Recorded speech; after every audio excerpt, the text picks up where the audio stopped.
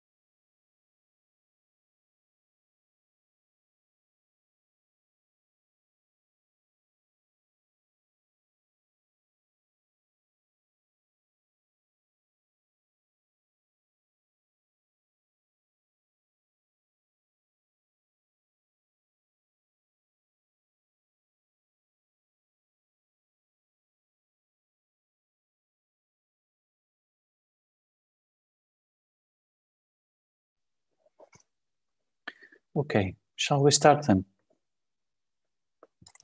Great. Καλησπέρα σε όλους. Good evening, everyone. Ladies and gentlemen, welcome to the 9th Zoom lecture of the 55th Public Lecture Series, celebrating 30 years of research at the Archaeological Research Unit of the University of Cyprus. It is my pleasure to introduce our today's speaker, one of the newest members of the ARU, Dr. Michalis Olympios, Associate Professor in the History of Western Art in the Department of History and Archaeology, where he has been teaching since 2011.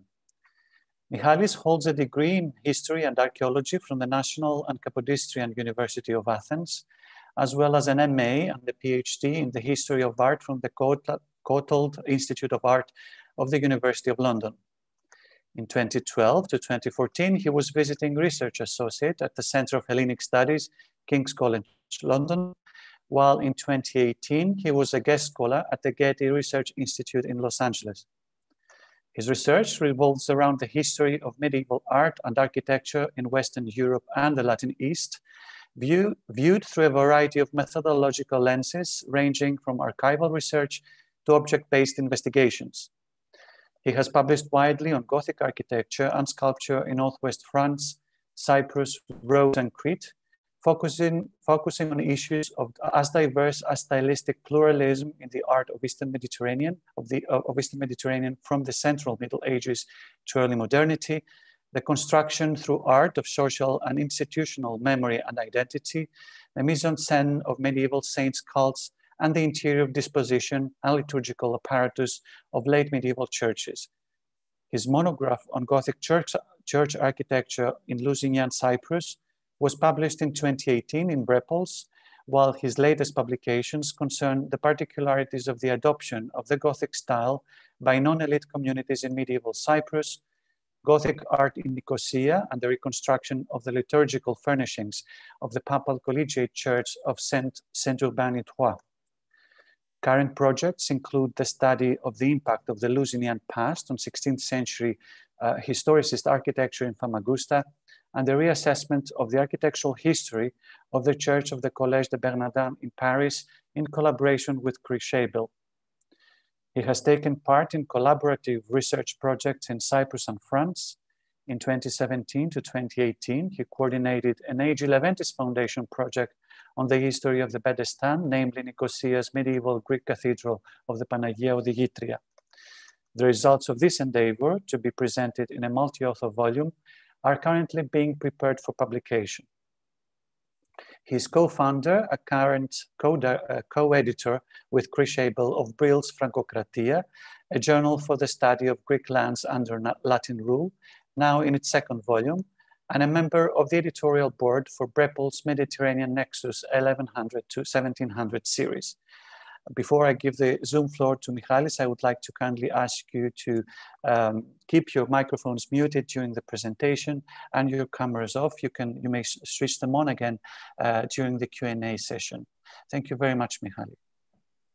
Well, thank you so much, Thanasi, for this wonderful introduction. And thank you, everyone who's here tonight with me. It's wonderful to see you again after all this time. Now, give me a few minutes to just, or rather a few moments to share my screen with you. Mm-hmm.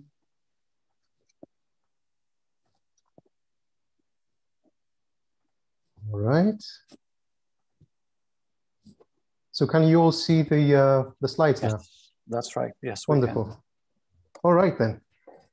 So as my colleague has just reminded us, 2021 marks the 30-year anniversary of the foundation of the Archaeological Research Unit of the University of Cyprus. It also represents a personal milestone of sorts. For almost exactly 10 years ago, I was fortunate enough to join this wonderfully dynamic group of researchers and to share in its vision, efforts, and successes. Anniversaries and milestones invariably predispose one to self-reflection.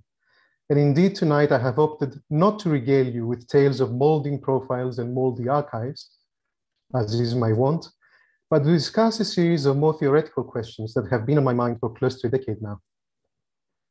During the job interview for the post I now hold, a member of the hiring committee took issue with my use of the term hybrid to describe what I saw as subtle stylistic incongruities in the form of some colonet capitals in one of my earliest articles. They asserted that hybrid should only be employed to denote the mashup of two completely different and immediately distinguishable things. I admittedly do not recall my response to that comment. My mind was otherwise preoccupied at the time, yet I remained more than a little perplexed about the skepticism shown towards the use of a fairly commonplace term that, in my naivete, I embraced without thinking twice. In the 10 years that followed, I had some time to think and on occasion present my thoughts on how 19th to 21st century scholarship has perceived cross-cultural contact and artistic interchange in the liminal space of the medieval and early modernist Mediterranean. In tonight's talk, I will endeavor to discuss how concepts such as hybridity and transculturality and the diverging conceptualizations of cultural intermingling and renewal for which they stand have been called upon to help assess artistic production in the Latin East, and to offer my thoughts on the legitimacy of such nomenclature for the purpose at hand and on plausible alternatives. So a word of warning to everyone, this is going to be a highly selective paper in its treatment of its subject matter and somewhat self-indulgent as well, but just bear with me. In the wake of the Crusades launched to regain control of the Holy Land from Islam and the great expansion of Latin Christendom eastwards from the 11th to the 14th centuries, a number of Latin-ruled polities were established on the territory of modern-day Israel, Syria, Jordan, Lebanon, Cyprus, Turkey, and Greece. Of these newly founded states on former Muslim and Byzantine lands, some were short-lived affairs, such as the Kingdom of Thessaloniki, 1204 to 1224, and the Latin Empire of Constantinople, 1204 to 1261. Others remained under constant threat from inimical external forces, such as the Latin Kingdom of Jerusalem, 1099 to 1291, and the Principality of Achaia in the Morea, that is in the Peloponnese, 1205 to 1430. Yet others, for instance, Lusignan and Venetian Cyprus, 1192 to 1571, and Venetian Crete, 1211 to 1669, enjoyed a long and relatively peaceful existence before being annexed to the growing Ottoman Empire. All of these political and territorial entities were home to complex societies composed of variegated ethno-religious constituents that included the Franks, namely the Latin elite, primarily of French or Italian descent, the Greeks, the Syrians, further subdivided into Melkites, Nestorians, Jacobites, and Maronites, the Armenians and other Eastern Christian rites, together with Jews and Muslims. Recent advances in social history have demonstrated that the boundaries between these different social groups were not rigid and immutable, and they shifted markedly with time.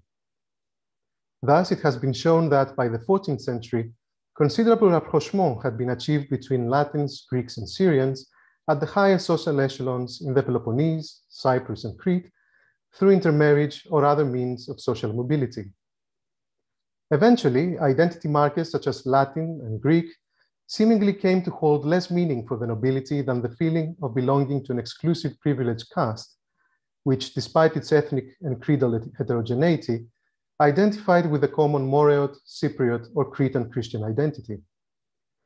In other words, although the multi-hued societies of the Latin East existed at the intersection of the Western European and Byzantine worlds, the hierarchical layering of these two cultural spheres was not completely airtight. And given time, partial bleeding between layers did occur, resulting in new mixed or composite social actors and groups. Questions of this kind pertaining to the porosity and permeability of social boundaries in the Eastern Mediterranean during the late medieval and early modern periods were not to become part of the methodological arsenal of medieval historians until relatively late in the 20th century.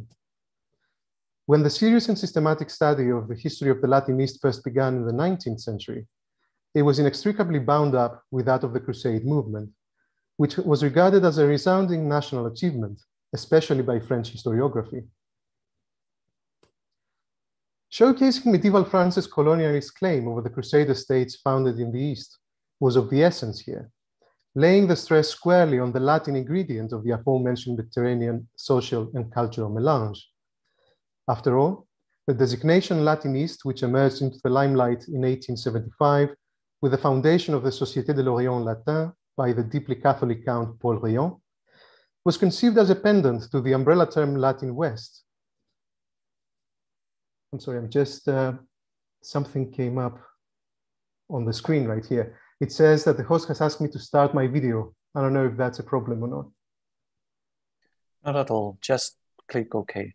All right. Η κάμερα σου, Μιχάλη.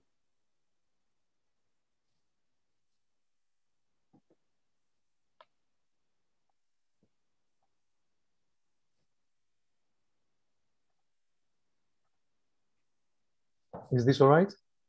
Yes, that's fine. Okay, wonderful. All right then. So after all, the designation Latin East, which emerged into the limelight in 1875 with the foundation of the Société de l'Orient Latin by the deeply Catholic Count Paul Riant, was conceived as a pendant to the umbrella term Latin West, applied to all of post-Roman Europe to imply a degree of political, cultural, and above all, religious unity from one end of the Mare Nostrum to the other. There was no place for social fragmentation and dissenting voices in the grand narrative of France's heroic eastward march. As we shall see presently, early art historical research on the architectural and artistic production of the Latin East exhibited the same nationalist and colonialist bias, exacerbated by entrenched preconceptions and the analytical tools germane to the development of the discipline itself in its early days. From its inception as an academic branch of learning in the 19th century, art history relied heavily on the adoption of the methodology and terminology of the biological sciences in approaching and studying its subject matter. Works of art and architecture began to be dissected and broken down into their component parts, which were then classified according to formalist principles. In a far more rigorous manner than the early attempts of either a Vasari or a Winkelmann, such taxonomies provided ample scope for comparative analysis between different objects, regions, and periods, leading to more or less well-defined and coherent groups of formal traits or trends identified with individual workshops, schools, or styles. In the course of the 19th and the early 20th centuries, this quasi-scientific practice of art history evolved in tandem with the nationalist and colonialist mindsets prevailing among historians of all stripes and under the seductive influence of the romantic fallacy of so-called period styles. As a result, individual artistic styles were equated with particular cultures, thought to have flourished during specific time periods within well-circumscribed geographical ambits. This marriage of form and cultural cum national context was applied to even the most minute details of artworks and buildings, essentially converting them into agglomerations of parts often viewed as emanating from or belonging to different Kunstlandschaften or artistic landscapes, and coming together in either harmonious or dissonant mixtures, depending on the circumstances. Casting visual form in national terms essentially opened the door for varied readings of works of art and architecture as mirrors of a nation's instantly recognizable, immanent, and unchanging character, which were drafted to affirm its internal coherence and unity, or its cultural and political supremacy over its neighbors and rivals. The first generation of French scholars to have dealt in a systematic and serious fashion with the art of the Crusades and the Latin East did so in this ideologically charged intellectual climate. Camille Onlard, whose seminal work on the Romanesque and Gothic monuments of Greece, Cyprus, and the Syro-Palestinian Crusader states remains a fundamental point of reference in its field, sought to write the history of the artistic forays of medieval France into the Eastern Mediterranean, to educate his compatriots on a neglected aspect of their nation's political and cultural achievements.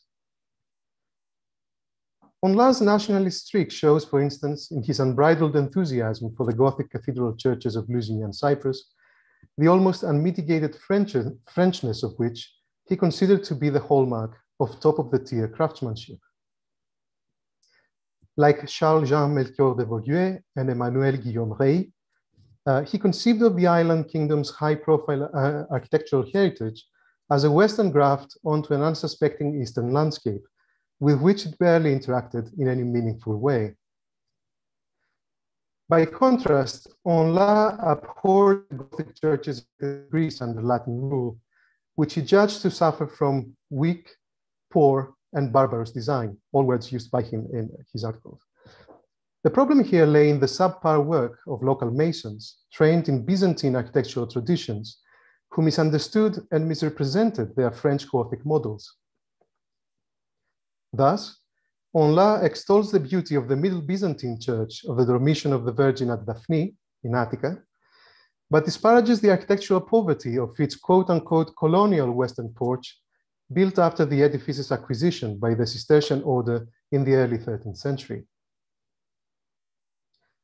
Furthermore, the French savant compared unfavorably the 13th century bell towers of the Benedictine Abbey Church of Saint-Nicaise at Reims in the Champagne, now destroyed, with the 15th century belfry of the Church of the Pandana Saint-Mistras in the Peloponnese, which he called the, quote, monstre byzantinocotique, end quote.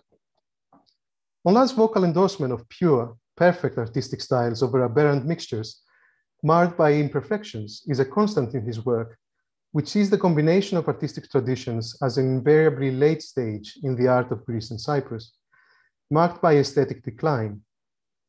However, it should be acknowledged that Onlard's ideologically tinted narrative did not exclusively concern the art of the Latin East in the Central and Late Middle Ages, for in fact, he applied the same methodology to the other medieval artistic traditions he considered to be offshoots of French art, namely those of Germany, Great Britain, Scandinavia, Italy, Spain, Portugal, and Syria.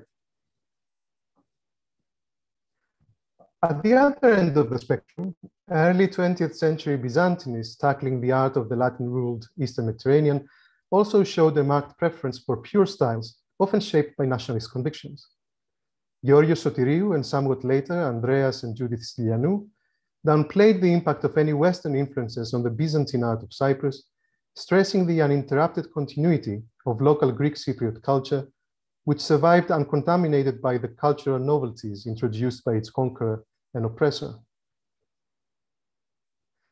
Where this artistic purity could not be comfortably demonstrated, as in the so-called Franco-Byzantine works of architecture and sculpture discussed by Sotiriou and Andreas Xingopoulos, to which we will return later, the mixture was rationalized as a bold expression of Greek identity and progressive ascendancy under the yoke of Latin domination. Antoine Bon, a classicist turned Byzantinist, whose magnum opus on the Frankish Morea, that is the Principality of Achaia, was submitted as a doctoral thesis in 1951, only to be published several years later in 1969, went even further in his assessment of Frankish ecclesiastical building activity in the Peloponnese. Bon argued that churches such as those of Zaraka, Isova, or Andravida, designed for the Latin religious orders, namely the Cistercians, Dominicans, and possibly the Benedictines, were erected by Greek builders following Western plans, and thus were of mixed pedigree by definition. Nevertheless, given their negligible impact on subsequent local architectural production, they were deemed inconsequential to the grand narrative of Peloponnesian architecture. In other words, by failing to become the centerpiece of a new Greek Gothic school of architecture, they were sidelined and eventually rejected as foreign to the vigorous and untainted local Byzantine artistic tradition. This obsession with stylistic purity on the part of both Western European and Greek historians tethered to competing nationalist agendas was the cause of much embarrassment and confusion with respect to the periodization of visibly mixed artworks of unknown date and provenance. Prior to the 1970s, when the Greek Byzantinist Manolis Hatzidakis convincingly attributed a number of painted panels exhibiting a combination of Italian and Byzantine traits to the workshops of Venetian Crete, Italianists tended to associate such items with pre-Renaissance painting, especially the early 14th century Maniera Greca. Conversely, Byzantinists habitually opted for a date after the great exodus of Greek painters following the Ottoman conquest of Constantinople in 1453. Mixity of form was also to blame for vagaries in geographical localization, as these panels were variously assigned to Venice on account of its perennially strong links with the East and its role as refuge for Greek immigrants fleeing the Ottomans in later centuries, or to Dalmatia, mostly due to a perceived drop in quality in comparison to true Italian works. To put it bluntly, neither the Italian nor the Greek side were willing to induct such mongrel, quote-unquote mongrel paintings into the pristine canon of either nation's artistic tradition, relegating them to marginal or peripheral sites of production, or branding them as late and fast degenerate, just as Onla had done with architecture. Moreover, it should be noted that Hatzidakis himself considered the more Italianate of the panels in question to have been meant for Latin patrons, reserving their more canonical counterparts fashioned in a purer Byzantine style for the Greeks, who persevered in their religious rites and time-honored visual habits. The art historical repulsion towards stylistically mixed works of art appears to have abated in the wake of the rise of the field of identity studies within the social sciences during the 1950s. Sympathetic intellectual fashions encouraged a vivid interest in the art of complex multicultural societies, including those of the Latin East, fostered in 1970s Greece in particular by mounting pro-European sentiment on the eve of the country's integration within the European Economic Community in 1981. Consequently, the more local or Eastern components of works associated with the Crusaders were now coming to the fore, tempering the notion of two more pure visual cultures clashing or coexisting in isolation in the same space. Viewed from this angle, Byzantinizing painting proved not to be the sole domain of the local Greeks and Eastern Christians, as the Franks seem to also have had recourse to the same painters and the same mingled artistic styles.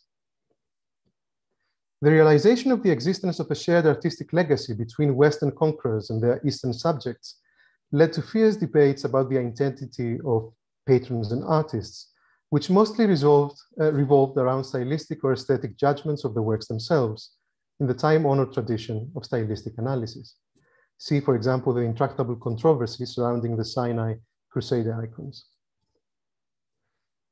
Going hand in hand with advances in social history, art historical scholarship eventually turned away from the age-old tradition of equating style with particular cultures, nationalities, and religious creeds towards a more nuanced understanding of the sharing of artistic patterns and ideas across ethno-religious boundaries on the basis of a heightened sense of class consciousness and the enactment of identity-forging strategies.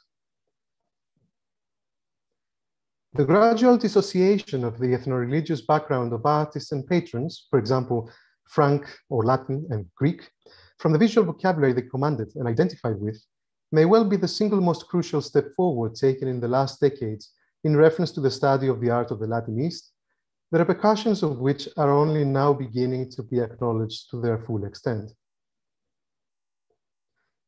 This newfound subtlety of approach coincided with their introduction of the concept of hybridity and its companion terms, syncretism, creolization, and métissage, in the context of post-colonial discourse. As an analytical category, the term hybrid, from the Latin hybrida, meaning bastard, originated in 19th century advances in the natural sciences, primarily botany and zoology, where it was employed to denote cross-fertilization or crossbreeding among different species or genera of plants and animals. Genetic mixing of this kind was viewed in both a negative and positive light from early on, as in some quarters, hybrid organisms were considered to be plagued by sterility, while in others they were seen as blessed with renewed physiological vigor, known as heterosis in biology.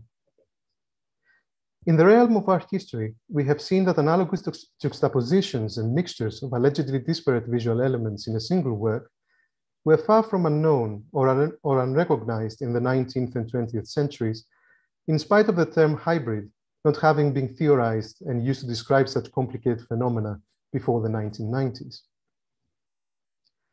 In his The Location of Culture, published in 1994, the Indian-born literary theorist Homi Bhabha recast hybridity as the blurring of the dividing lines between two cultures that places both on equal footing. In the same collection of essays, Bhabha comes at the issue from a different angle by asserting that hybridity had the power to subvert colonial authority, tipping the scales in favor of the colonized. In this statement, he elaborated on the concept of intentional hybridity enunciated by Mikhail Bakhtin as a more proactive and politicized pendant to his organic hybridity, which described the natural and unobtrusive mixing which the Russian philosopher thought to be a process innate to all cultures. Hybridity was subsequently taken up, discussed, adapted, and refined by many other authors in a plethora of different fields. For example, Marwan Crady in media studies, Peter Burke in history, or Philip Stockhammer in archaeology, to become one of the most feverishly debated concepts in modern-day humanities. Bhabha's concept of hybridity, although controversial in its intentionality and politicized character, has left its mark on the study of the art of the Crusades. On the one hand, some scholars have adopted the core idea without naming the concept. Haralambos Bouras, for instance, wrote of the appropriation of Gothic motifs in 13th century architecture in Greece as a means of satisfying an inherent need in Byzantine art for poikilia, or formal diversity. On the other hand, Heather Grossman has been far more explicit in inserting both the terms syncretism and hybrid in the title of her 2005 article on the architecture of the Frankish Morea. She argued that the mixture of local Byzantine and imported Gothic forms in both the Latin and Greek churches of 13th century Peloponnese constituted a conscious choice that resulted in the creation of a new, mixed, region-specific architectural style, which could be properly termed neither Byzantine nor Gothic. According to this view, a few short decades after the Latin conquest, this hybrid style would have appealed to both Latin and Greek patrons, since the two groups were by then integrated, at least at the upper social strata. Justine Andrews' work on architecture in Lusignan, Cyprus, and Michele Bacci's studies on religious painting in Cyprus, Venetian Crete, and other areas of the Latin East exemplify this broader trend of conceptualizing cultural and artistic fusion as the product of a deliberate and highly problematized negotiation process, a fruitful give and take between parties on equal terms with each other. Such an approach has the merit of steering the field away from earlier arhistorical paradigms predicated on the outmoded notion of influence, flowing almost of its own volition from one artistic center, school, or tradition to another, towards the current debates about the active role of agents of transmission. The instructive example of the intensely studied murals in the churches of the Cypriot town of Famagusta attests to the novelty of the aforementioned methodology. The style of the fragmentary and precariously preserved 14th and 15th century frescoes in the Latin, Greek, Armenian, and Syrian churches of the Lusignan kingdom's wealthiest port had been considered Italianate, more specifically Giotesque, by Onla, who, not being able to resort to French models, he nevertheless identified the hands at work as those of Western European painters. This assessment notwithstanding, recent scholarship has dispelled the notion of Western authorship, suggesting instead that the murals were executed in an accomplished Paleologan style by Greek artists trained at a major center of late Byzantine painting, possibly Constantinople, Thessaloniki, or Mistras. Although this evaluation of the evidence is undoubtedly correct, the disconnect that the student of Byzantine art may experience while contemplating these paintings would probably match that of a Western medievalist. This uncanny unfamiliarity stems from the concessions made by the artists to the needs and wishes of an extremely diverse clientele in terms of religious creed, language, and liturgical or ecclesiastical traditions. In most instances, pictorial programs had to be adjusted to the interior surfaces of building types unknown or seldom encountered in mainstream Byzantine architecture. The iconography had to be worked out in accordance with the precepts of the religious rite it was designed to serve, and the inscriptions needed to be formulated in the appropriate liturgical language, that is, Latin, Greek, Syriac, or Armenian. Be this as it may, in aspects of these frescoes not directly affected by doctrinal considerations or liturgical custom, detailed analysis of the transmission, reception, and adaptation of individual forms has shown that Famagustan patrons and painters, irrespective of ethno-religious background, drew upon a shared pool of iconographic and decorative motifs. They selected those forms that would seem to impart dignity and preciousness while enhancing the devotional efficaciousness of the depicted subject, regardless of their ultimate origin or the community with which they had initially been associated. To name but one example, the split cusp quatrefoils and other motifs imitating Italian fictive intarsia ornament, which may have been introduced to Famagusta in the decoration of the Latin Cathedral of St. Nicholas, were soon thereafter taken up in the Greek Cathedral of St. George, the Syrian church now known as St. George Exorinos, and several other Latin and Greek churches throughout the island. The processes by which the selection of motifs and stylistic conventions was enacted can be studied in more detail in the better documented production of painted icons and altarpieces at the workshops of Venetian Candia, modern-day Heraklion. Surviving contracts and other notarial deeds from the 15th and later centuries record collaboration agreements between Italian and Greek painters for the purpose of catering to a mixed Greco-Latin clientele. Commissions were carried out both alla Greca and alla Latina to suit all tastes, although once again, the evidence does not bear witness to any facile correlation between the pictorial mode chosen and the right of the patron or owner. On an early 15th century Cretan polyptych, once in the church of the Abbey of Santo Stefano in Monopoli, in Apulia, the unrivaled authority enjoyed by Byzantine-style painting in late medieval and early modern Europe would possibly account for the addition of such universal saints as John the Baptist and Nicholas of Myra in strongly Byzantinizing fashion, while other figures, principally those of Augustine and Stephen, made use of more Gothicizing models.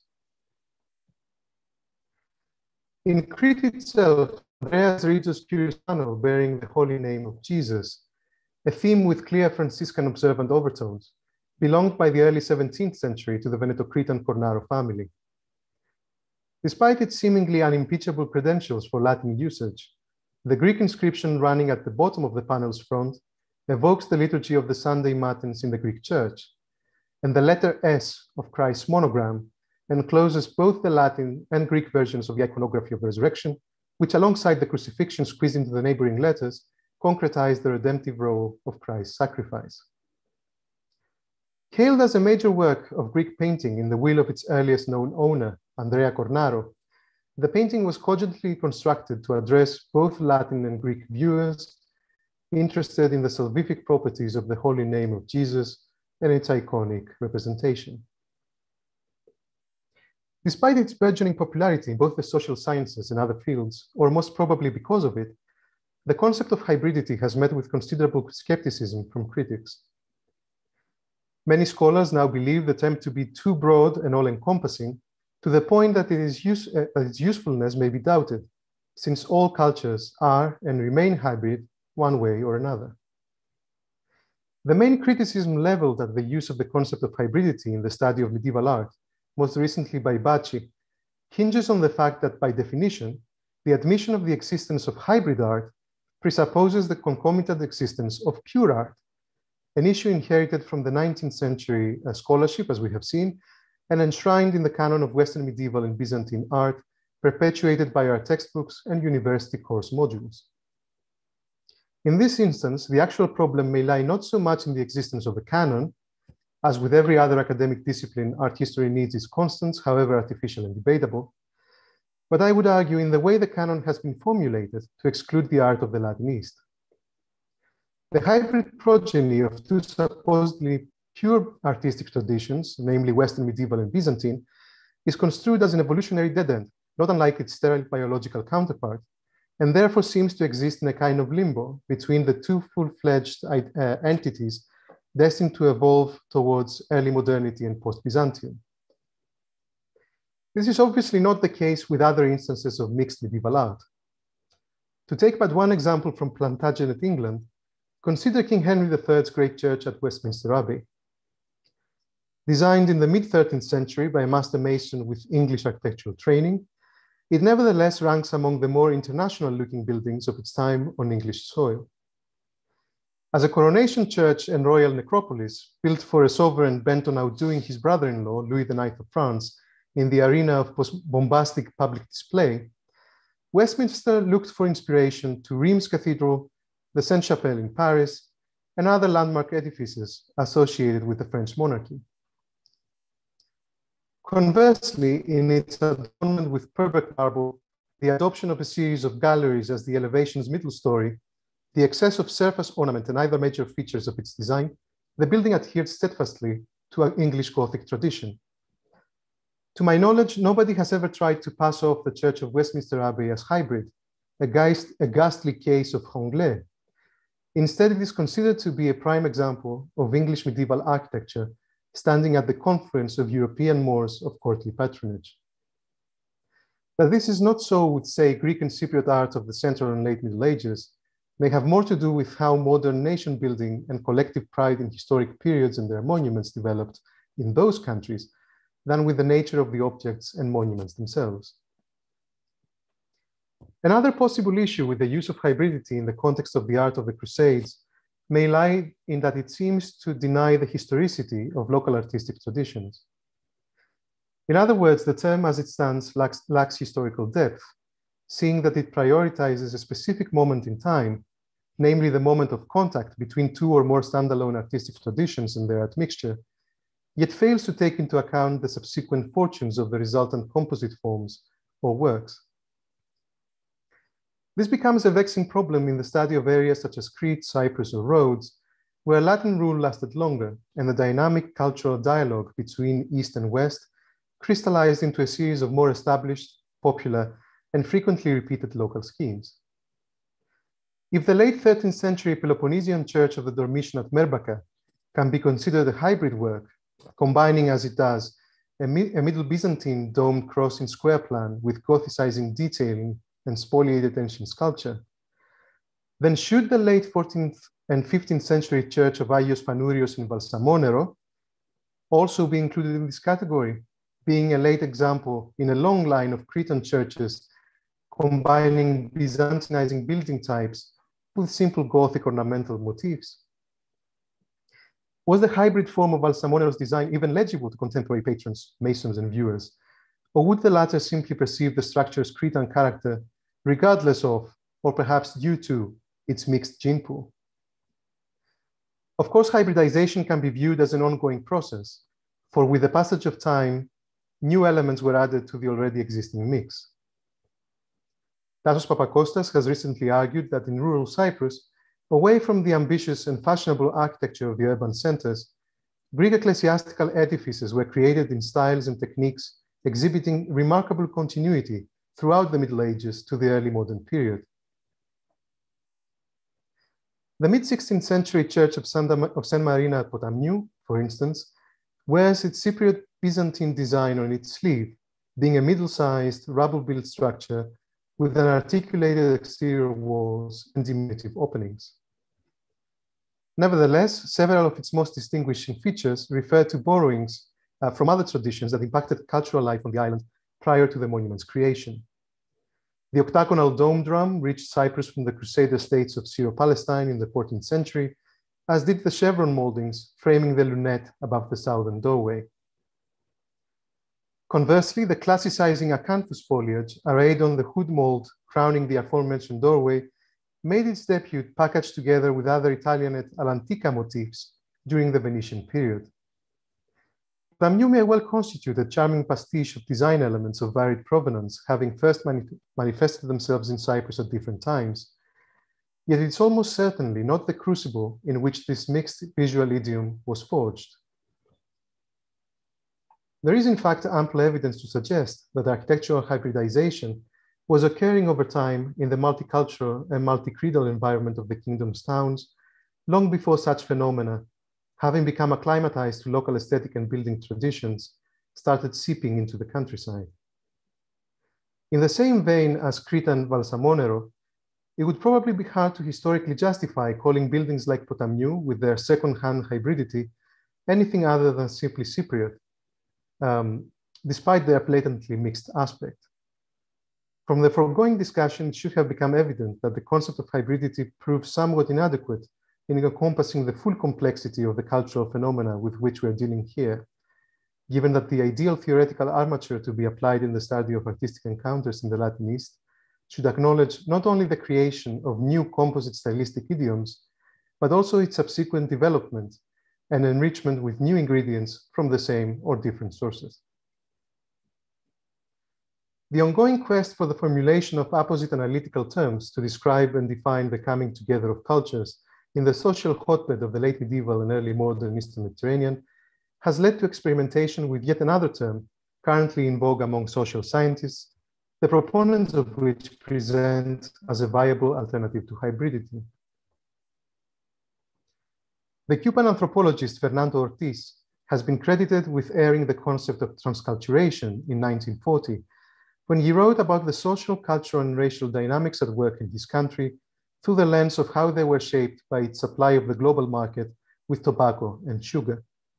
In this early incarnation, excuse me, the term was still largely informed by the post-colonial Latin American discourse on mestizaje, which concerned the active two-way sociocultural blending of people of European, African, and indigenous descent to forge a single composite national identity out of components assigned equal value. As such, it was naturally and closely related to its kindred concept, hybridity, with which it is often discussed, compared, and contrasted. Transculturation in its Ortizian definition and subsequent elaborations by authors such as the Uruguayan literary critic Ángel Rama has had lasting currency in Latin American studies. Yet the concept as applied to recent medievalist research is clearly more indebted to the ground-up redefinition effected by the contemporary German philosopher Wolfgang Welsch. By his own admission, Welsch was unaware of the pertinent theoretical developments on the other side of the Atlantic when he began publishing on transculturality in the early 1990s. His model for diachronic human rapport, which in its exclusive preoccupation with culture circumvented the thorny racial questions baked in much of modern and contemporary cultural theory, hammered in another nail in the coffin of the national purity and homogeneity of cultures. According to Welsh, national identity, the end product of 19th century nation-building campaigns, and cultural identity should be distinguished in recognition of the fact that the two do not necessarily correspond outside the state rhetoric of national unity. The point is made even more explicit in his dismissal of theories based on the concepts of multiculturality and interculturality, both of which posit cultures as unyielding monolithic constructs that can be juxtaposed and run together without truly becoming compromised in their unitary essentialist nature. For Welsh, all cultures are mixed by definition, and they become ever more mixed as time wears on, although they do not or will not result in an undifferentiated globalized blend, for admixture does not occur in automatic or deterministic fashion, but through the ad hoc selection and the reinterpretation of individual elements. Ultimately, transculturality as opposed to transculturation would appear to be turning away from the tension, disjunction, and friction between cultures that haunt post-colonial identity politics towards a more positive pluralistic model, stressing human communication and understanding across the tatters of made-up boundaries. It did not take long for art historians to realize the pregnant potential of Welsh's definition of transculturality for their own discipline. German in particular has embraced the concept across a cornucopia of research networks and programs, conferences and publications spanning all historical periods from antiquity to the present. And I particularly like the cover that you see up on the right about transcultural art therapy. That's wonderful. Western medievalists such as Margit Mersch and Ulrike Ritterfeld have availed themselves of the possibilities furnished by this scholarly impetus to frame sociocultural interaction in medieval and early modern Crete and Cyprus. Cretan panel painting of the 15th and 16th centuries is now viewed as a transcultural concoction, blending both Italianate and Paleologan elements, which could be inflected on demand either alla Greca or alla Latina to respond to different tastes or visual functions.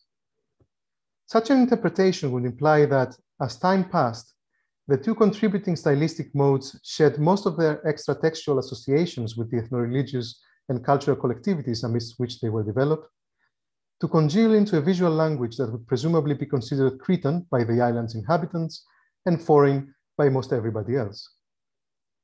Similar allegations have recently been made regarding monumental church architecture in Cyprus, although without evoking the theoretical concepts involved.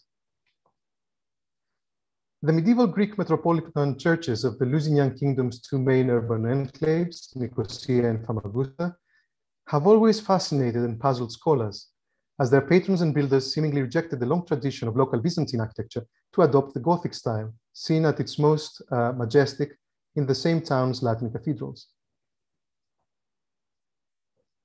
The combination of aisled plans, revaulted interiors, and profuse sculptural and painted ornament with prominent domes over the central vessel made these edifices the figureheads of the so-called Franco-Byzantine group, a small assemblage of highly ambitious buildings designed at the juncture of Gothic and Byzantine architectural traditions.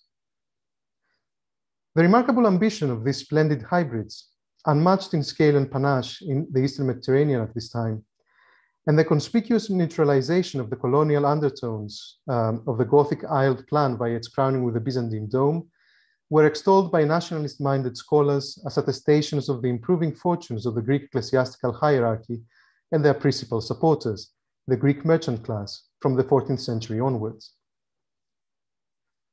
More recent research has challenged the credentials of the Franco-Byzantine as an homogeneous typological category, even going as far as stating that the dome atop the clerestory of the mid-14th century Basilica of St. George of the Greeks in Famagusta was not part of the original design, having been added during a late 15th century reconstruction by reference to Venetian Renaissance models.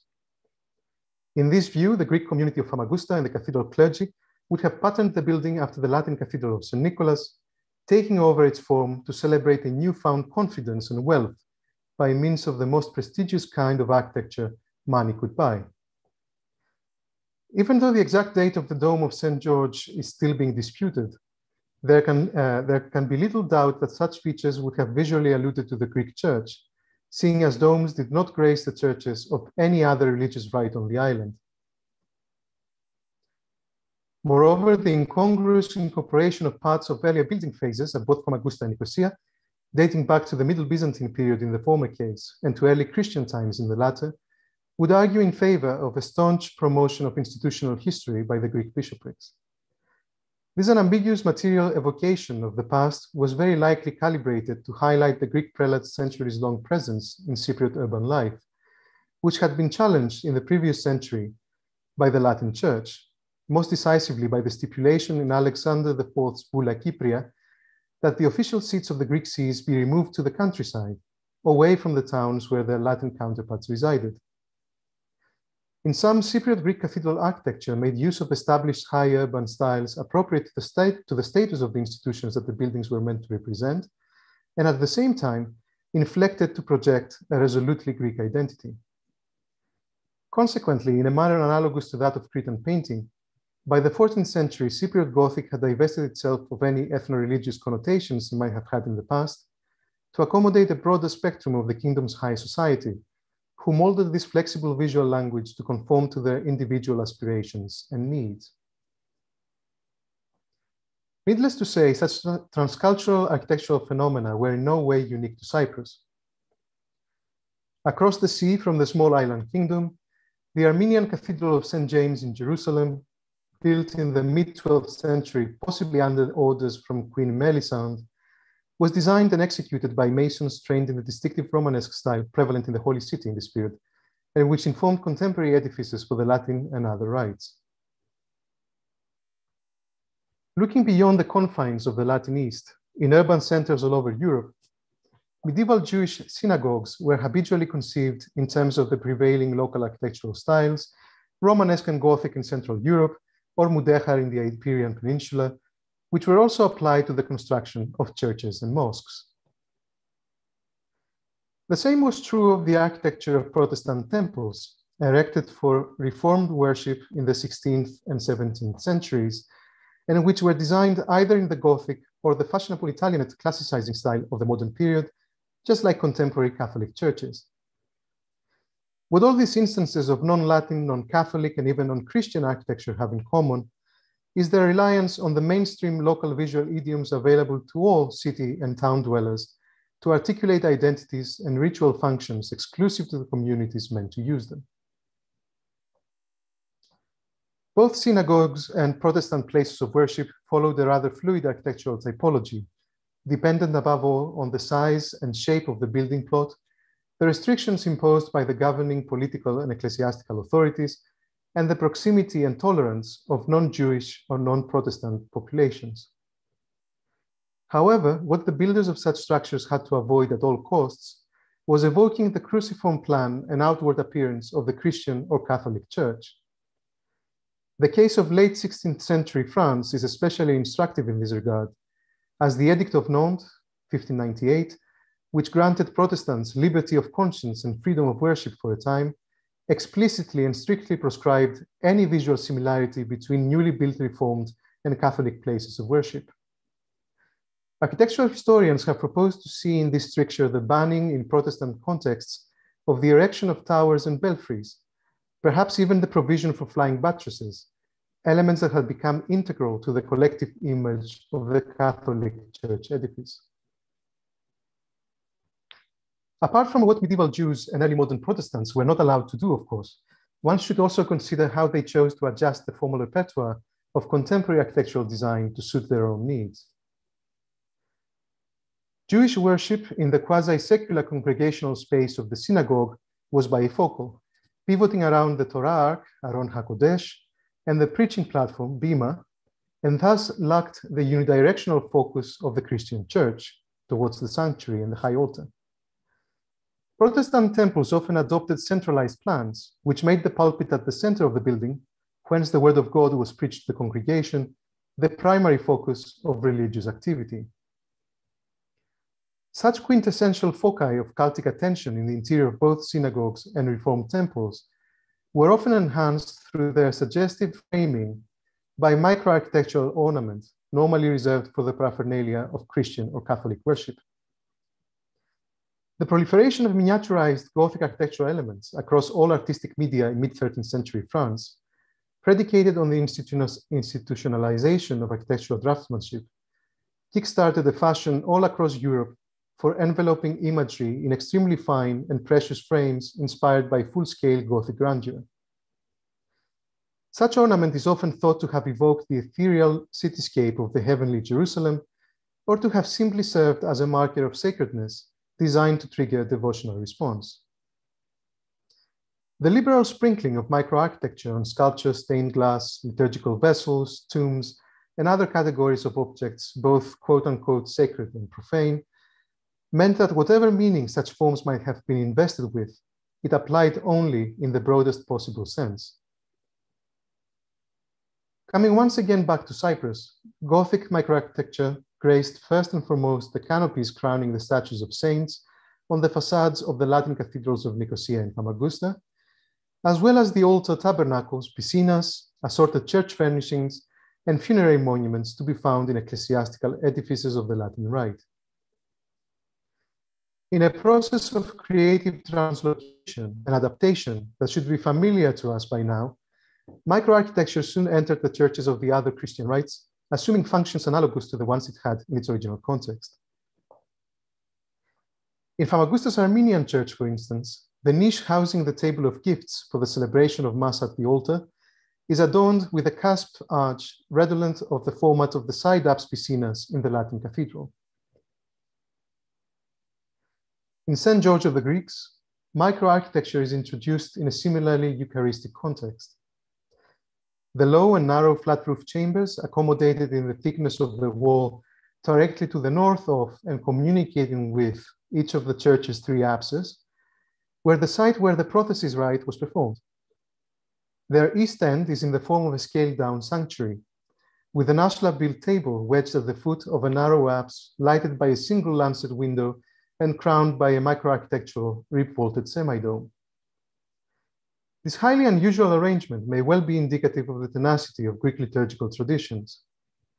In the Byzantine world, the prothesis rite, by which the gifts or elements of the Mass, the bread and the wine, were prepared for the celebration at the altar, and the space in which it was performed, were symbolically linked with the sanctuary and its Eucharistic functions. Medieval authors often took the prothesis to stand for Bethlehem, the site of Christ's birth, which was bound to the altar, representing Jerusalem and Christ's tomb, by the teleology of Christian sacred history.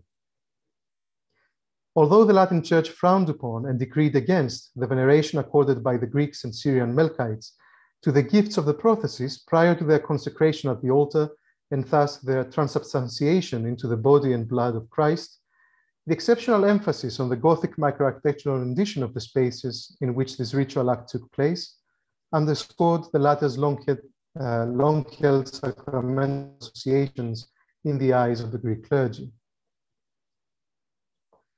These last thoughts adumbrate how much insight may be gained into the history of art and architecture in the Latin East by casting a comparative eye, opening up the field to a broader consideration of parallel or analogous transcultural developments elsewhere. Such a bold panoramic vision is obviously now being encouraged by the reluctant yet progressive post-colonization of what has hitherto been considered the hard core of the Western Middle Ages, barricaded behind a monolithic Latin Christian identity, the coherence of which appears increasingly dubious. France and the German lands, for example, are joining the Iberian Peninsula and Sicily at the supposed periphery of Europe in becoming loci of fragmented multifocal narratives. These developments are taking place at a time when the global turn in the humanities and social sciences has given rise to alternative histories variously described as global, connected, entangled, intersecting, or transnational, aiming at dissolving what is left of the old national blinders to a holistic, comprehensive picture of art production in any given period. Concurrently, the meeting and mixing of cultural traditions on this expanded plane of inquiry is now being signaled by terms such as transfers, entanglements, or circulations, which are engineered to level the playing field by deliberately avoiding to privilege any one culture in its relationship with any of its counterparts. From the vantage point of the present, it appears as if we are hurtling towards a decentered and destabilized medieval world, the only constant of which is likely to be a fertile fragmentation, leading in due course to the formation of new paradigms of cultural and artistic constellations, unfettered by the shackles of nationalist doctrine. In this brave new world, the artistic output of the Latin West and Latin East may be fruitfully compared, correlated, contrasted, and otherwise jointly considered without the specter of 19th and 20th century conceptions of cultural hegemony and resistance looming over the proceedings. Most, if not all of us, will agree that these are all very intriguing prospects. However, as someone who has been brought up on a wholesome diet of good old-fashioned art historical formalism with a healthy side of empiricism, I sometimes wonder whether, in our reliance on contemporary social theory to articulate the wider cultural dynamics which engender the art of the late Middle Ages and early modernity, we do not lose track of the objects themselves. What is needed here, I believe, is a conceptual framework that would eschew colonialist and nationalist bias while remaining attuned to the particular historical circumstances of art production and consumption in pre-modern and early modern societies. Before I conclude this talk, let me turn briefly to the concept of eclecticism, which has recently been given pride of place in the title of an international symposium on the art, history, and culture of late medieval Eastern Europe, convened at Princeton University by Maria Alessia Rossi and Alice Isabella Sullivan. In its first documented appearance in the lives of the eminent philosophers by the third century Greek thinker Diogenes Laertios, it denoted a philosophical school whose adherents felt free to pick and choose their beliefs and opinions from the rich intellectual buffet offered by their colleagues in other, often rival sects. The concept was subsequently elaborated on by Denis Diderot in his mid-18th century encyclopédie, where it is stated that, quote, "The eclectic is a philosopher who dares to think on his own," end quote. Around the same time, the term was introduced to the nascent field of art history, most conspicuously by Winkelmann, who praised the ability of the Baroque painters Agostino and Annibale Carracci to creatively fuse in their works elements and ideas drawn from antiquity, Raphael, Michelangelo, Venetian, and Lombard masters. However, this positive view of eclectic artistic production as the felicitous outcome of a process of selection and combination of acclaimed earlier sources, rooted in medieval and early modern workshop practice and sustained by the training dispensed at the academies, was soon to be superseded by a radically different ideal. Gaining steam since the 16th century and emerging as a fully formed doctrine in the 18th, the cult of artistic genius prized originality and distinctiveness of authorial voice above the reproduction of esteemed models, thus precipitating the denigration of eclecticism in the arts as an uninspired rehash of worn-out ideas. Even though the term continued to be applied to historicist architectural and artistic endeavors in the 19th and 20th centuries, its latter-day negative connotations prevented it from being theorized into a mainstay in critical art historiography. Be that as it may, in the aftermath of Roland Barthes' Death of the Author, 1967, eclecticism is now experiencing a resurgence, likely to consolidate it as a key creative concept in the artistic practice of modernity on a global scale. With its roots in philosophy, its resonance with the circumstances of art production and consumption in pre-modern and modern societies, and its emphasis on the calculated selection of elements from varied sources in the creation of a new work, eclecticism may furnish a framework for the study of medieval and early modern art, at least as responsive to the present scholarly debate as some of the terms currently in use. As the dust has far from settled in the arena of competing conceptualization proposals vying for supremacy, I am sure we can afford to give it a fighting chance. Thank you.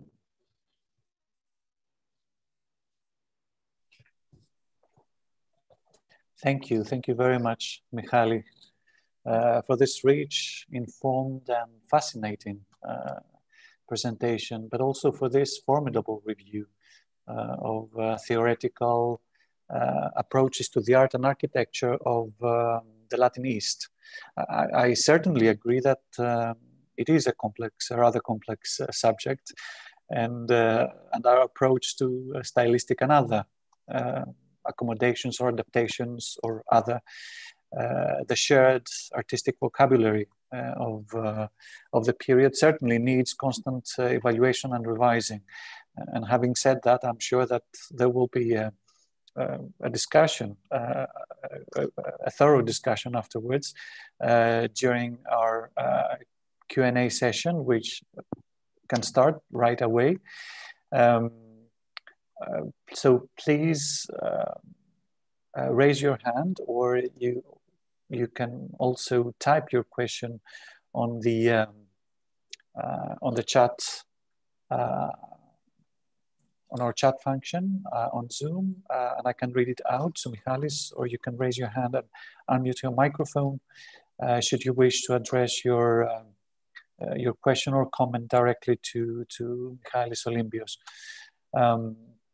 Okay, let me check, Michalis, please bear with me. I'll just go through quickly to see if there is already any comments or questions on our chat. Not yet, apart from many congratulating messages and wishes for your presentation tonight. Yes, we already have a question or comment from Dionysis Stathakopoulos. Yes, Dionysis. Thank you very much, Michalis, for this very powerful tour d'horizon. And the question I have is not so much art historical, I would say, but has perhaps implications. How political do you see this turn? I mean, I think you touched on that.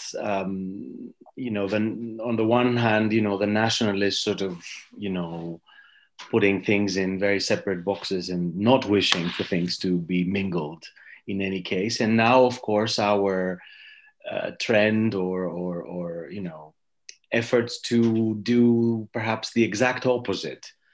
So how would you see your work in that kind of, you know, politicized, if you'd like, context?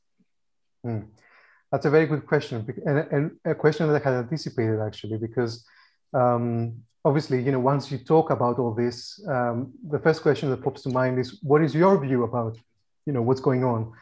And I mean, I guess I did talk a little bit about that during the presentation, you know, siding with the criticism sometimes of other scholars. But I feel that, you know, words like hybridity, transculturality, and so on have too much baggage. And it would be difficult for me to use them, let's say now, you know, in my own work. But I tend to sort of skirt around. I tend to cheat a little bit in this way, because I sort of choose, I mean, most of the time, I sort of choose to work on things that do not necessarily pertain to the mixing of cultures so much. But of course, it's impossible to avoid it entirely. And I guess I am a product of my time as well. So, you know, of this very sort of global look at things. And, you know, having studied at the Courtauld as well, which sort of promotes this international approach, you know, I guess I sort of fit in that field. But I have to admit that I try to avoid using any of these terms because then I would have to explain them and explain what exactly I mean by using them, because they have become very elastic nowadays. I try to sort of sort out what hybridity might mean right now, but the thing is, there's just so much on it. So many scholars have tried to adjust, because the fact that these terms exist and are being used has prompted scholars to sort of try and make do with them, try to fit them to their own research or their own views and so on. And so if you're going to be using them, you'll have to explain them. You have to, you know, have a little excursus on whatever hybridity means to you, I suppose. And so it's tricky, I have to say. And, you know, 10 years after my first encounter with hybridity, I can say that I would be more circumspect in using it nowadays than I did back in the day. Thank you. I hope I have replied to you. Great. Thank you, Dionysi. There's a question from Yorgos Kazamias, and then we can move on to Heather Grossman. Yes, Yorgos. Oh, no, it is. No. Sorry, there was some mixing up. Many thanks, Michalis, for this wonderful lecture and very enlightening for me. Just a question, and maybe it's only my ignorance, but does this term hybridity, maybe it's tends to cover, to hide the tensions between styles, cultural concepts, mentalities, and to paint maybe a too rosy picture of cultural past. The same applies also for cultural transfer, which is very, very popular among intellectual historians. Maybe it is too rosy. So sorry, I cannot think so. Thank you very much. Oh, thank you, thank you. It's a very good question, actually, because there's always the danger of slipping too far to the other side, in a sense. And it's true. I mean, there's a tendency to gloss over any any sort of clashes that might have existed. The thing is, obviously, these are umbrella terms. So everything has to be examined on a case-by-case basis, especially when we do have evidence, like written evidence, or stuff, concrete evidence besides style. That's what I mean. And then maybe, just maybe, you can extrapolate something more useful from well-documented cases to apply to the ones that are not as well-documented. But there's always the danger, and that's why I had that caveat at the beginning of the talk where I said that obviously this is going to be highly selective, very broad, and there were several things I didn't touch on in my talk, I have to admit. These are just, I guess, general trends. But even having said that, there are several things I didn't talk about. Like, for example, Giuseppe Gerola is a good example of an early researcher who also began working on Crete, on the architecture and the art of Crete in the Venetian period, he was hired to work in Crete by the Istituto Veneto di Scienze, Lettere et Arti. So his mission was to show the power and prestige of the Stato da Mar, basically to sort of extol Venice as this grand maritime power. But when he went to Crete and looked at those monuments, he realized that he couldn't really just work on Venice, because everything was so mixed. So, he had to work on the Byzantine stuff as well and the Ottoman stuff. So he had to have this very broad view of things. And he's much more, let's say,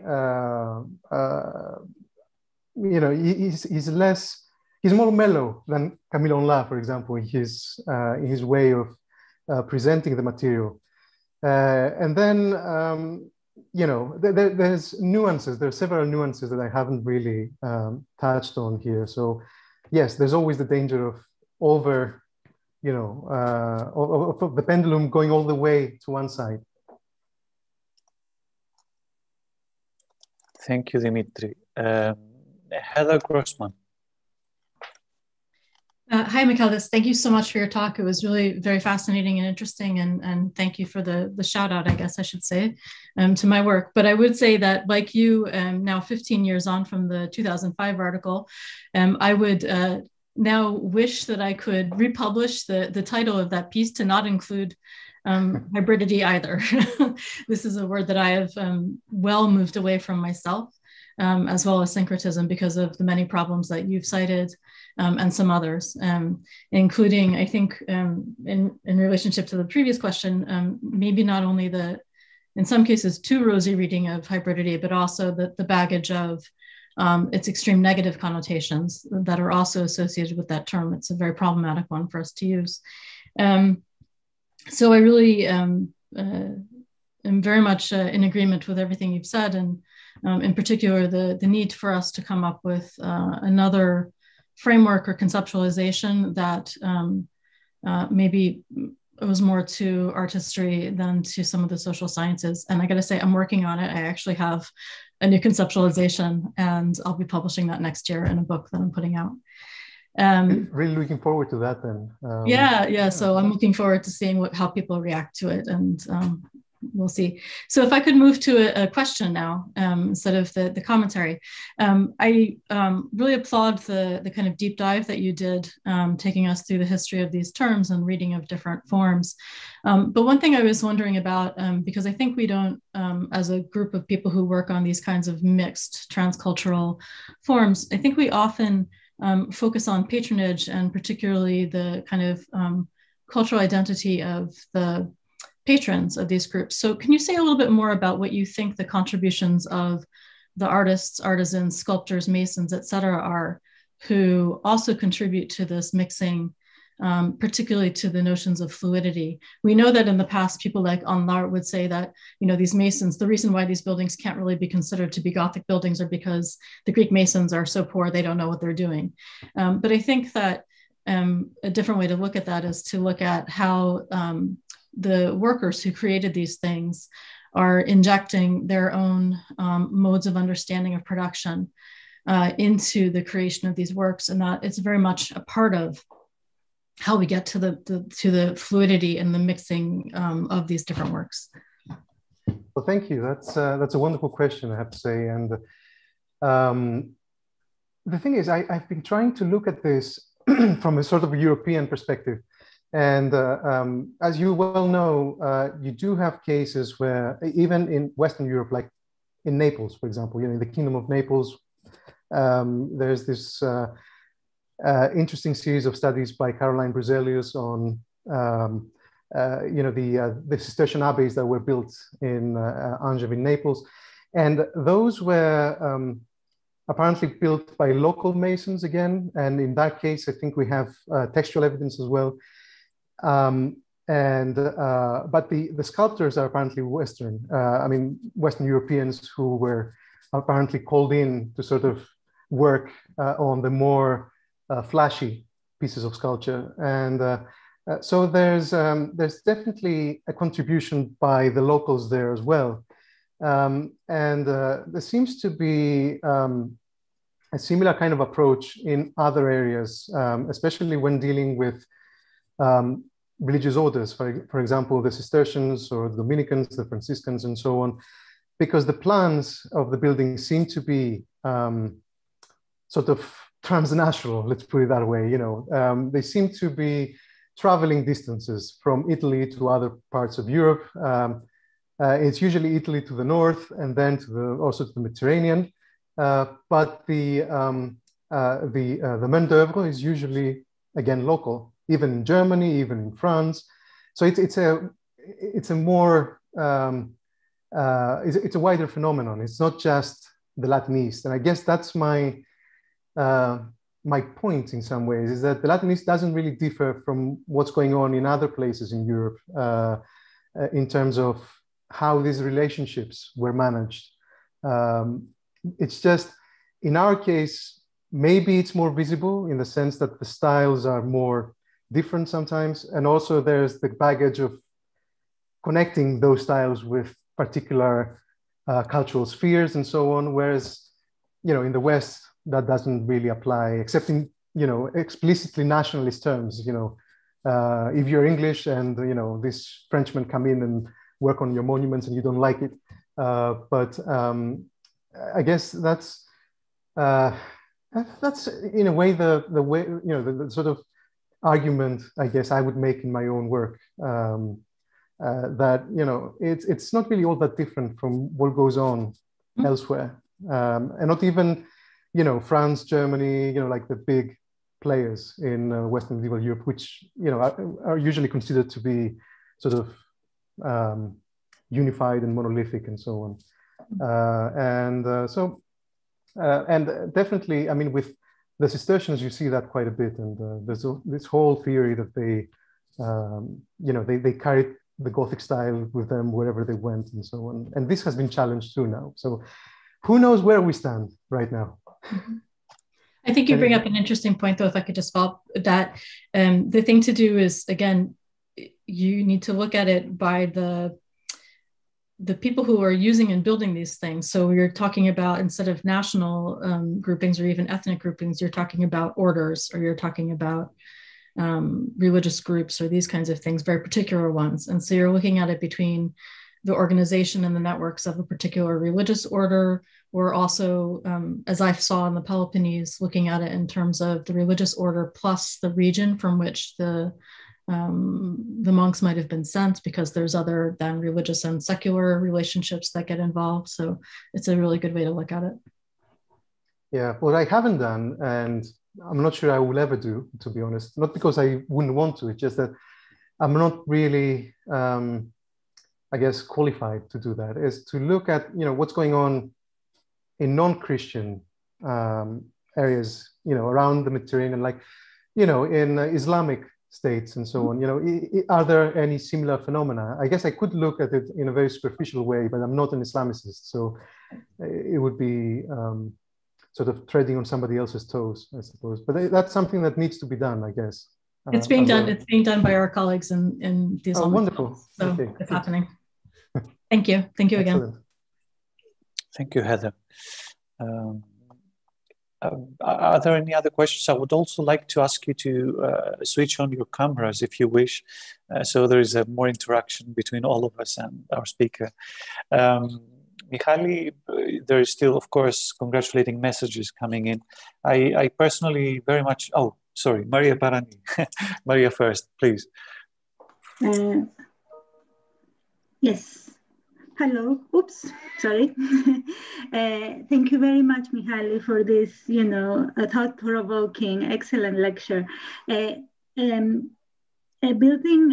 on what Heather asked about the social context where these exchanges took place, it sounded to me as if it was more kind of in some cases, at least in Cyprus, it was more kind of an urban phenomenon to begin with, and we are dealing with the upper strata of urban society.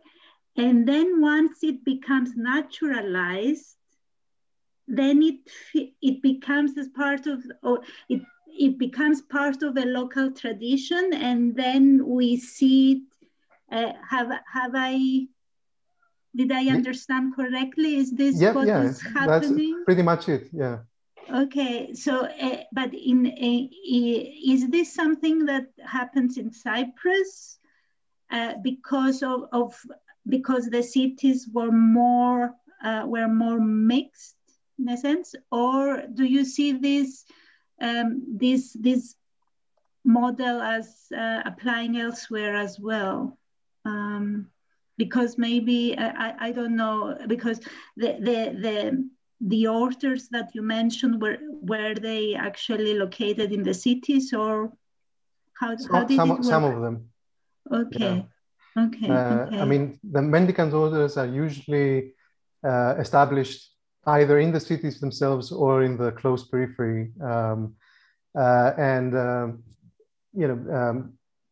the Cistercians, for example, again, usually thought to be established in the countryside, although that's not 100% certain, because you also have the male-female divide. Female monasteries are much more prone to actually be situated in the cities near urban centers for reasons of security. So there's also that. And they're also close to male monasteries because they need to be supervised by monks. So, and the Cistercians are not, I mean, we used to think that the Cistercians were out in the countryside, in their own little sort of European desert. but the truth is that they were actually located closely to the towns, and this rhetoric of being out in the wild by themselves is more of a rhetorical trope in the end in the writings. In Cyprus, it seems as if you get the mixture, let's say, in the cities themselves, and then that trickles down and outwards in a way into the countryside, even though sometimes we do get buildings that are Greek Rite. They are Byzantinizing in type. They are dome hall churches, for example, but they were built by Latin patrons. So, and that's not just Cyprus, of course. You get that in the Peloponnese, you get that in Crete. It's a wider phenomenon. So the cities seem to be this great cauldron in a way where things are being mixed and then taken out. I'm not sure if this is too reductive. It might be, but that's my working theory for now, anyway. Until proven wrong, or I think otherwise, anyway. But it's not just Cyprus, though. I mean, I don't think it's an exclusively Cypriot phenomenon. Thank you. Thanks. Thank you, Maria. Yes, I was actually about to comment on this. My comments last question was similar to Maria's. I was wondering, I mean, Cyprus is so characteristic. It's this kind of architecture, this kind of, blending of architectural elements from both local and Western Latin are so common, and I'm intrigued, although I'm not a specialist on this issue, obviously. I'm always intrigued. Actually, I visited for the first time the church of Agia Marina Potamiou yesterday, and I was amazed by the, all these architectural elements that blend together so nicely, and yet makes you wonder why. I mean, there are cases, obviously, like Agia Marina, elsewhere in Cyprus, in the countryside, that is outside the urban centers, and they're so common, especially from the 16th and 17th centuries. And in cases where you don't know the identity of the patrons, whether the religious or ethnic identity, how do you?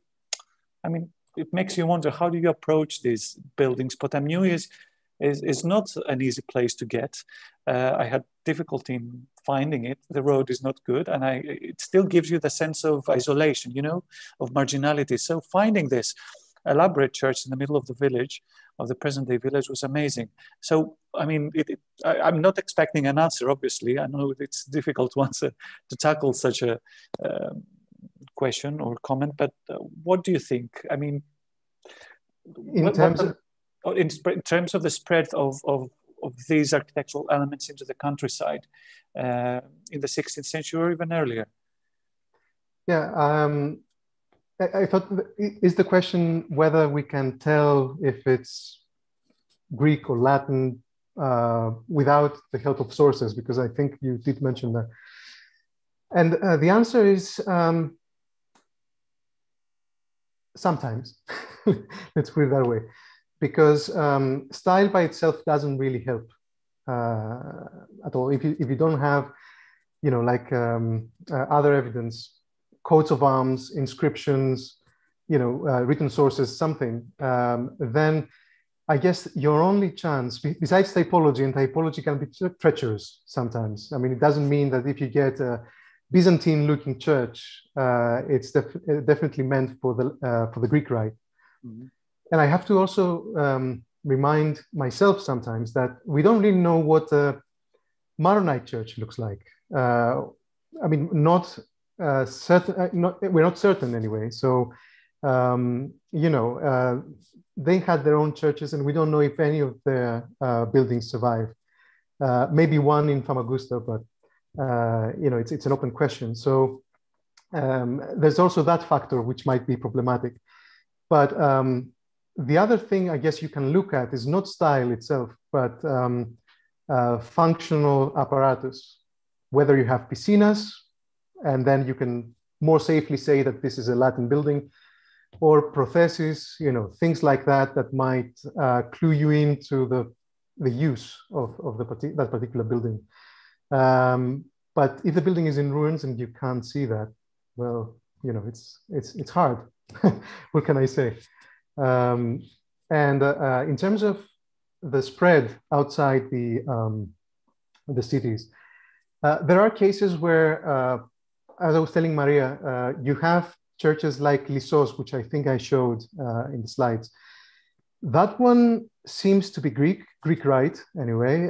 Its architectural type is, Byzantinizing. It's a dome hall church, but it has a set of coat of arms that are immured into the wall, and at least one of these can be identified as a family of knights that were stationed. Some of them were stationed in Nicosia, like most of the nobility in this period, but some of them were in Polychrysochous, so not too far away from Lissos. And one wonders whether that particular church was built by them for the use of, the Greek inhabitants of their fief or whatever. It's just that we don't really know for certain if they possessed the fief in this particular period. I mean, the historical information is lacking, but it's a possibility. And there are other cases like this, churches with coats of arms that might have been built by Latin patrons for Greek, Greek users, to put it that way. And then you get, the opposite in towns where you have Gothic buildings erected by Greek users. But in some cases, that's pretty straightforward. In others, it's more difficult to say what's going on because, the case of St. George of the Greeks, which is a Greek church, no doubt about that, but it has the arms of the king spread throughout it, and the St. Peter and Paul as well, which is an Nestorian church apparently, so a Syrian church.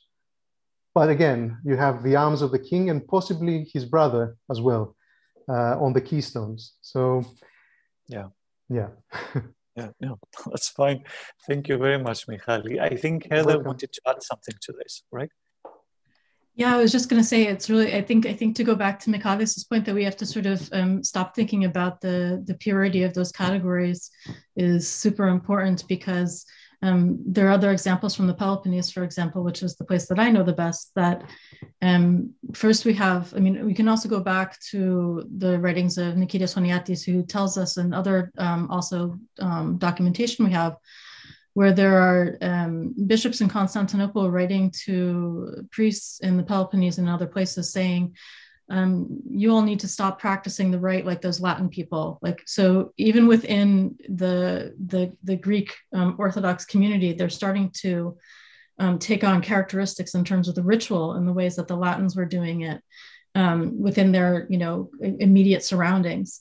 So as architectural historians, we want to read these things as being one thing or the other thing, but the people who are using them are doing completely things that don't fit these categories at all. And another example of this from the Peloponnese is the church at Gastuni. The Panagia church at Gastuni is, by all intents and purposes, when you look at it, it is a Middle Byzantine church, domed cross and square. Does have Gothic sculptural elements on it, but Dimitris Athanasoulis found a few years ago an inscription in the building from 1276 that names 4 brothers who have Latin first names, a Greek last name, and they say that they basically have made the church as a Latin Rite church. So it's all very, very mixed up in terms of these categorizations and these forms.